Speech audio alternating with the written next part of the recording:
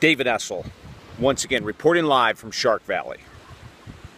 Last night, the government tried to shut this operation down. Its fear is that too few people would visit the island of Sanibel. And so they sent a SWAT team.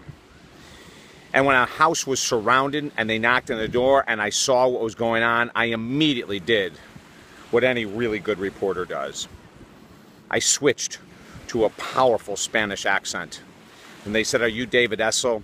I said, "Oh no, señor. Me no speak English." And with that, they left. And I heard, as they walked away, someone saying, "Who the hell gave us this address?"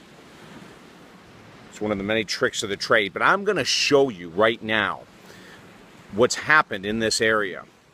You will notice home after home that is vacant.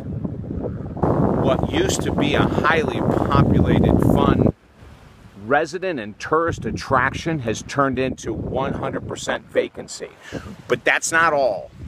You see the churning waters behind me. We have further proof of what happens. Now, once again, what you're about to see is not for the average American. If you haven't eaten in a while, you're in a good space. If you have, I would blind your eyes, because what I'm about to show you has never been seen.